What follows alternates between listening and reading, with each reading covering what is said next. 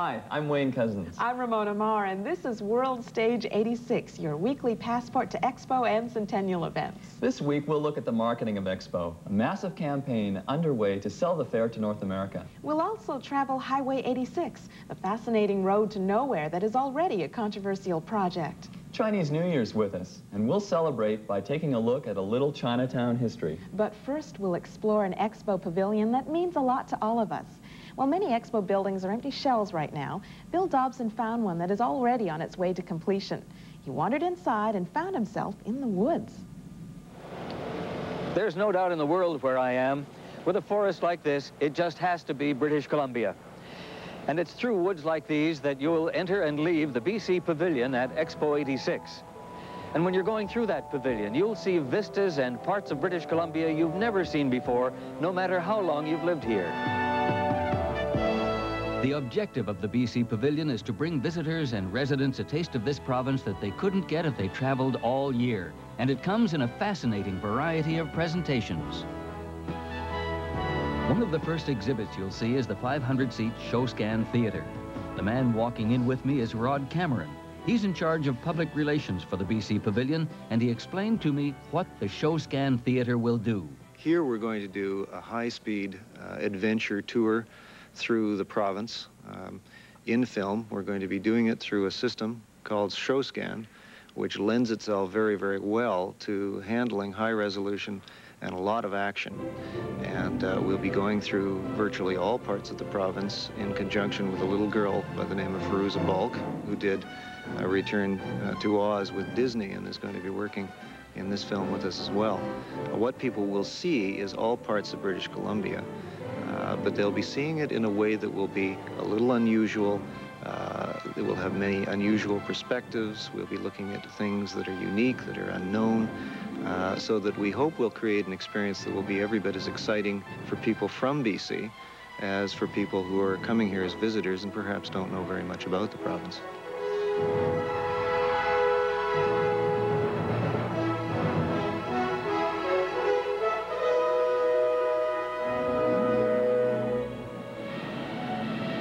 Once the audience leaves this theater, what's the next stop? The most spectacular choice will be right directly in front of them. And this is a series of exhibits we're calling the Trees of Discovery. The Trees of Discovery are vertical towers up to 65, 70 feet in height, where we have organized the exhibits to be seen by the viewer riding an elevator up the center of these towers. And on the edges of the towers are a series of modules. In those modules will be different components, audiovisual, dioramas, and so forth. I understand one of them is particularly spectacular undersea. Yes. The submersible area, the undersea area, is an area of BC technology that we're particularly proud of. And we discovered that we're very, very much on the leading edge of world technology in this area, so we wanted to treat it specially. So rather than simply having an exhibit presentation or a visual presentation, we have created a simulator. And the visitors in this particular unit will be able to take a simulated voyage in the submersible down to a great depth and participate in a rescue sequence. In the course of doing that, we'll be explaining a great deal about these vessels and their activities, but it'll all be from the perspective of a participant rather than someone simply watching.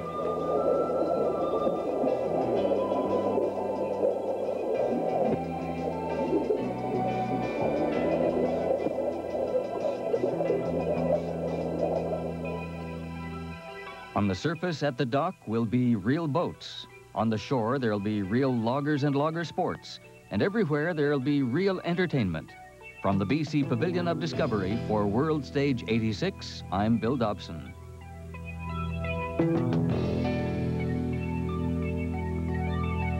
The growth of Vancouver in this past century has been fed by immigration from many different parts of the world.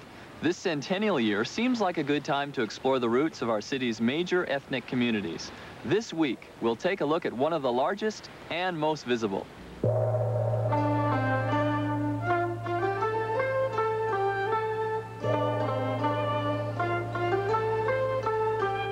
Vancouver's Chinatown is much more than a place to watch a lions dance, have dim sum, or buy a wicker basket. Since the Chinese began arriving in BC in the 1850s, the Chinese-Canadian community has grown to be a vital part of this city. No one knows that better than Paul Yee, a Vancouver archivist, historian, and writer, and a third-generation Chinese-Canadian himself. Paul, literature and history books will tell us that the Chinese began arriving to BC in about the 1850s. Why did they start coming here? First of all, it was for the gold rush, first on the Fraser River, then up in the Caribou country. And after the gold rushes had petered out, the Chinese began moving into other primary industries throughout the province, things like coal mining, sawmill, salmon cannery, and then in the 1880s there was a big influx of Chinese for building the railroad. What sorts of things did they do to make a living? Well, in Vancouver there are all kinds of things the Chinese could do. They worked as, the sawmills were a major employer here. The Chinese worked as houseboys and cooks in the hotels. They worked on the steamboats that went up and down the coast for Union steamships, and also on the CPR line. Vancouver was a port where the goods from China were shipped through to the interior. And one of the most famous merchants in Chinatown was Yip Sang, who owned the Wing Sang building. And his building here was one of the very first brick buildings built in Chinatown. And he used to have a rice mill in the back and stables in the back, as well as Falls Creek used to come right in front of his building so he could load the goods right up to the second floor of the storage area. A lot of bachelor men came, so how did they cope in terms of not having their families or wives or mothers and fathers there?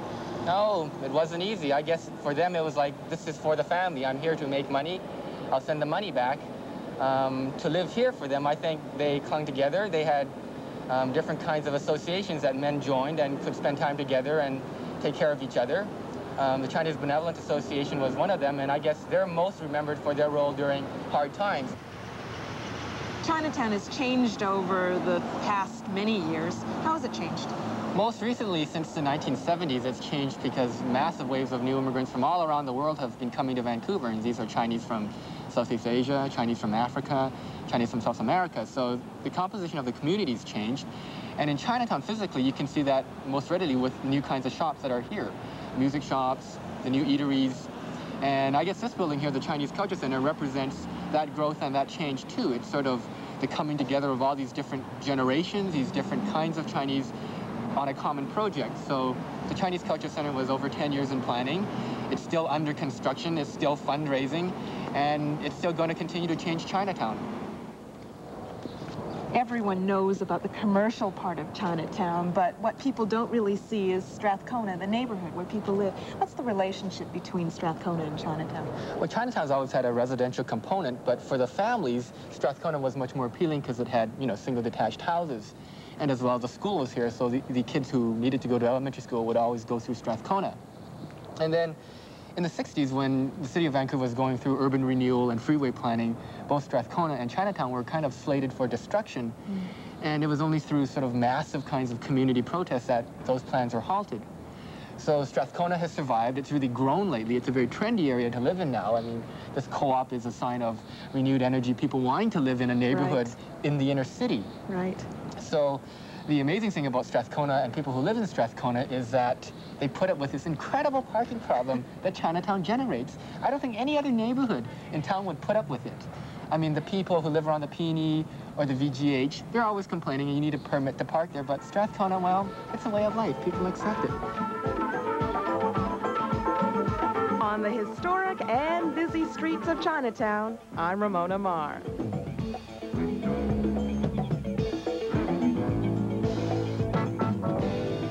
Still ahead on World Stage, the selling of Expo 86.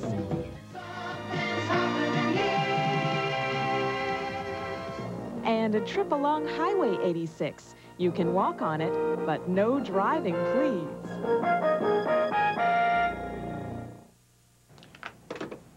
At CJOR 600, we noticed a lot of hype on the radio dial. So we chose News Talk. No hoopla, just what you need to know, and presented with style. Why not try us for a week? Wake up with us. Drive to work with us. If you don't like it, well, you can always go back to the hype. But we think you'll agree. CJOR 600 is the intelligent choice. Great news from your Greater Vancouver Lincoln Mercury dealers. Buy a brand new Lynx for only $78.95 and get $500 cash back from Ford. That's right, a front-wheel drive Lynx with rack and pinion steering, power brakes, steel-belted radios, rear window washer wiper, AM/FM stereo cassette, and much, much more. Only $78.95 less $500 now at Dams Lincoln Mercury in Surrey, New West Lincoln Mercury in New Westminster, Tota Mercury in Vancouver, and Zephyr on Broadway. This offer good for a limited time only.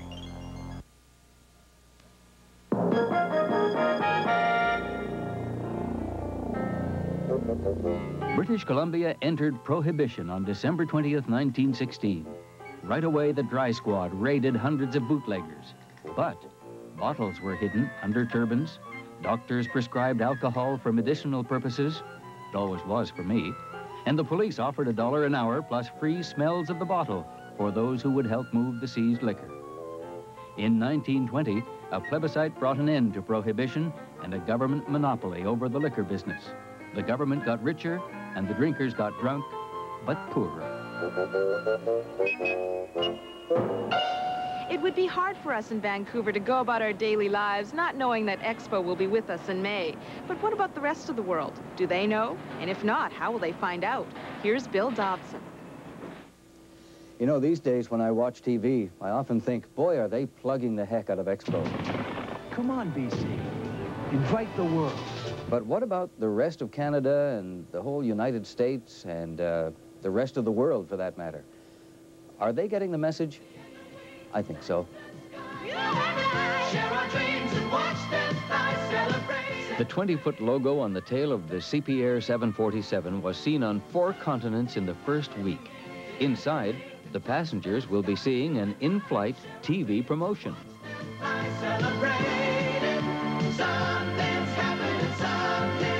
The Expo logo is on the products and vehicles of all the many corporate sponsors, and many of these are seen around the world. Michael Powell, Expo's director of advertising, says the marketing plan was drawn up after a lot of research. We found, for instance, that in British Columbia, there's a sense of pride and a little bit of awe, too, that we are going to be the focus of attention to the world. When we got into Ontario, we got some confusion as to why a World Fair would be held here, but nevertheless, if it's going to be world-class, then they would be interested. It's marvelous. Come join us!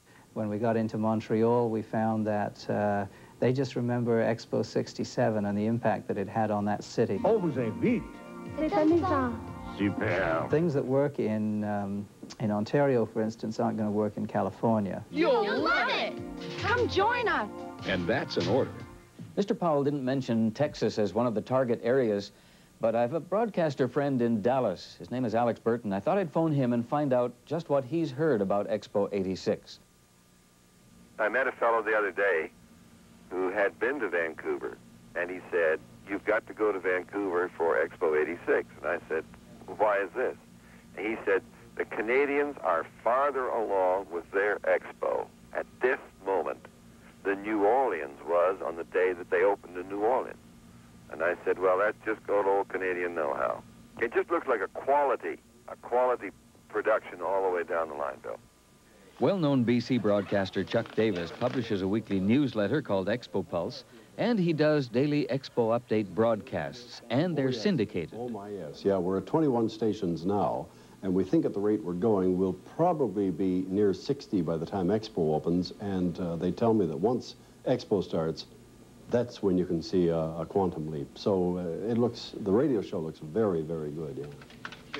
You know, the real proof of the campaign focuses right here in the Expo Info Center in Vancouver, where they're, right now, at this period of time, they're taking up to 1,500 calls a day and answering up to 1,000 letters a day. Expo 86, Dan Abel speaking. Yes, Dan, I need to get some information on day passes. Yes, what would you like to know? First, the price. Okay, where are you calling from? Sacramento, California. Okay, it'll be $15 a day in American funds. This is where the calls come to on the toll-free numbers. They come from everywhere, and they're here at all hours. At the peak of the demand, once Expo's underway, they'll be ready with at least 40 people at this information center. But this much reaction this early seems to be a good omen for Expo 86. Come on out. And that's an order. From the Expo Info Center for World Stage 86, I'm Bill Dobson.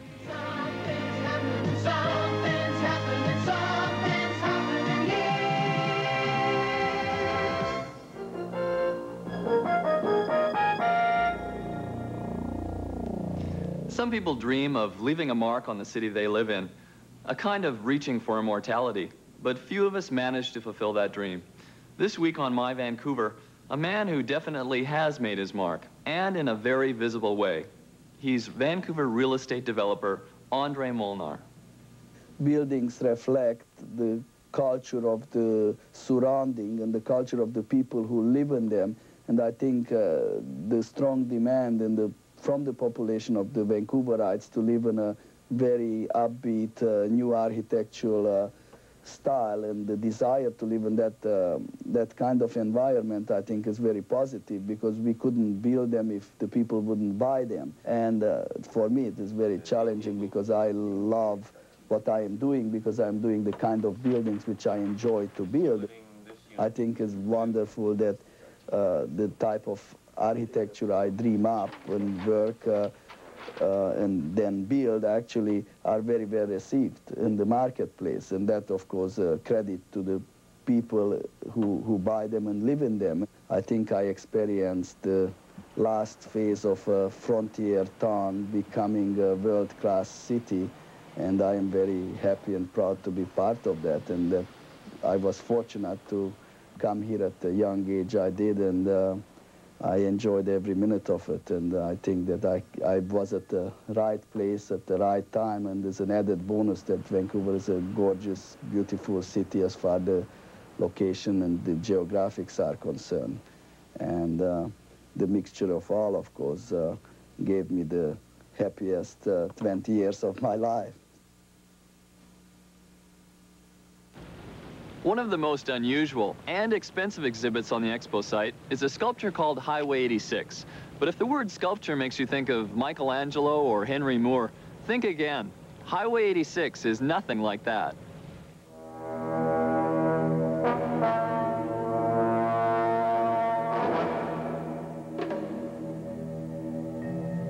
The highway itself is a kind of a monumental piece of environmental art integrated with the plaza, which is the central space of the fair. And our idea was to somehow embody the whole theme of the fair, the feeling of transportation and communication.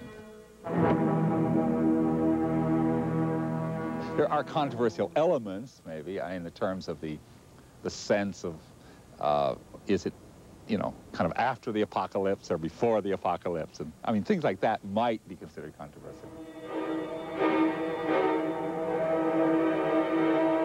It emerges sort of like Darwin's theory of evolution, really. And it's transportation vehicles from 1940 to the present, a kind of a history, not in any sequence, but more or less an evolution. There is a airplane coming from the water and some vehicles immediately, and you come here, you see, you know, fire engines, motorcycles. We tried to obviously compose the elements so there's a kind of a juxtaposition between these very fragile ingredients and then the masses of some of the others. And you just keep weaving along. So in a sense, things are all going in one direction. They all seem to be going to their, I guess, towards the future. After you ride the buckling highway, you arrive finally at the end, and the last section of the highway shoots up under the Georgia Viaduct and then breaks off in space. And then there's going to be a symbol car at the end of the highway, which will just, in a sense, fly to the future, we hope. That's the way it'll work. Many architects are very bothered by the fact that we deal so much with psychology, with the human mind. And in a sense, you play games with conscious and unconscious thought. So, you know, people don't like that. You know, some people don't. And other people, as I think you'll see when this project is finished, I think a lot of people will respond very favorably. If you're going to do public art, it has to take into public consciousness or public sensibility. And I think people today have an ambivalent feeling between what they see as technology. It used to be the hope for mankind. I mean, you know, 1889 fair, technology was going to save the world. Now we're in a more mature position. This is a cautious view of technology, as well as a celebration. I don't think art changes the world. I don't think it, you know, there was a pretense with modernism that we're going to change the world. I think now we're mature enough as a world to see that you don't change the world, but well, you can influence the way people think about things.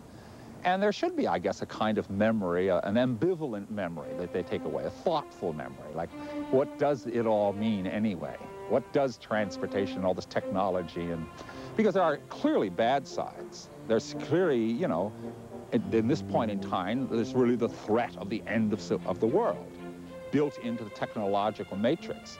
And so I think a lot of those thoughtful things should go with them, as well as having had a great time.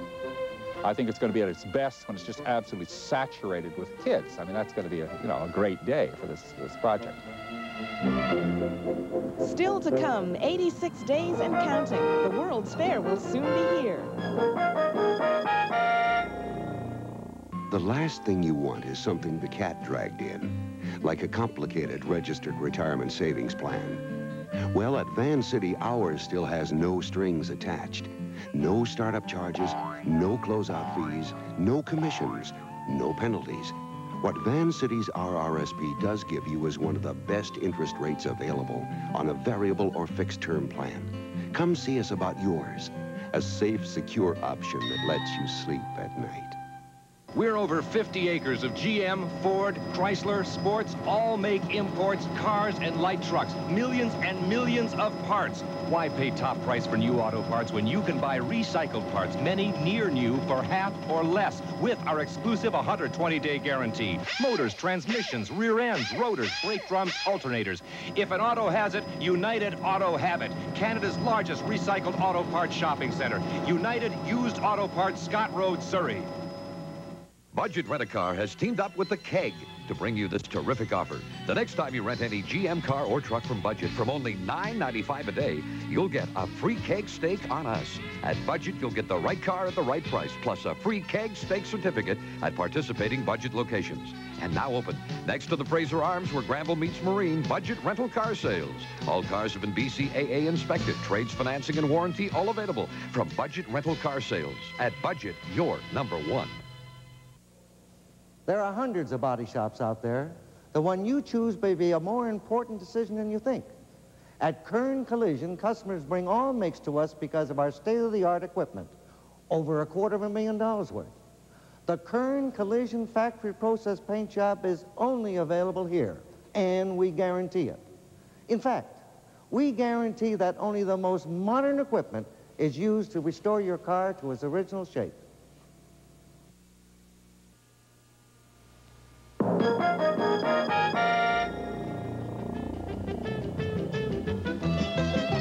That's right, this is Charlie Chaplin. Did you know that he played here in Vancouver twice? He played at the Alhambra Theater that used to be at Pender and Howe. The interesting thing is it was rumored that Charlie's movie contract was signed here in Vancouver following a performance with Stan Laurel on February the 6th, 1913. You know, I think he began to walk funny so he wouldn't slip on a rain-soaked Vancouver street.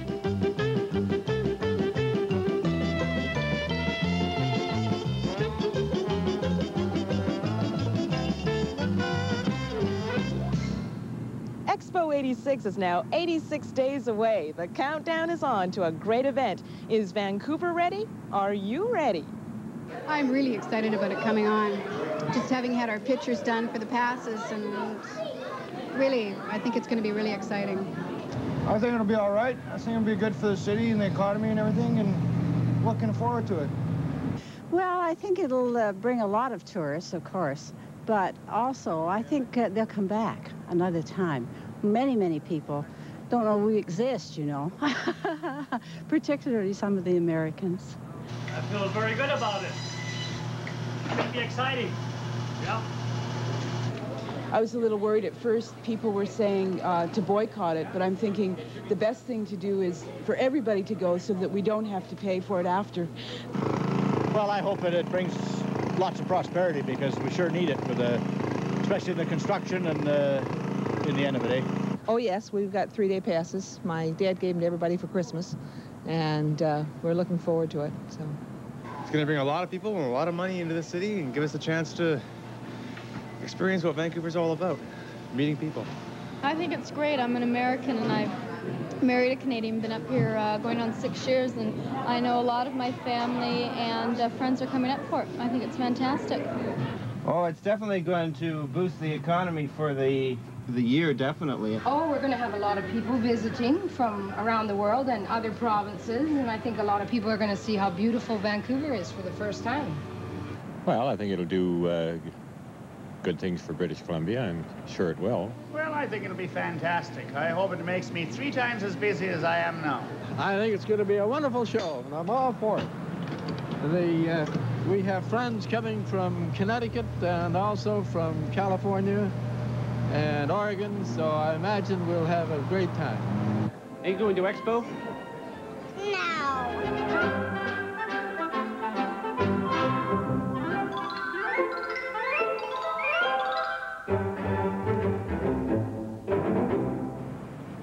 If you have some questions or comments about our show, please feel free to write us. Here's our address: World Stage 86, CBC Television, Post Office Box 4600, Vancouver, BC, V6B 4A2. We'd be delighted to hear from you. Next week on World Stage 86, Headlines of the Century, a Vancouver perspective on the big news stories, as told to us by our Vancouver newspapers. And we'll preview the visit to Vancouver of Prince Charles and Princess Diana during the opening week of Expo, where they'll go, what they'll do, and how you might get a chance to see them. All that and lots more, too, on our next show. I'd like to wish you, Ramona, a happy Year of the Tiger. And the same to you, too.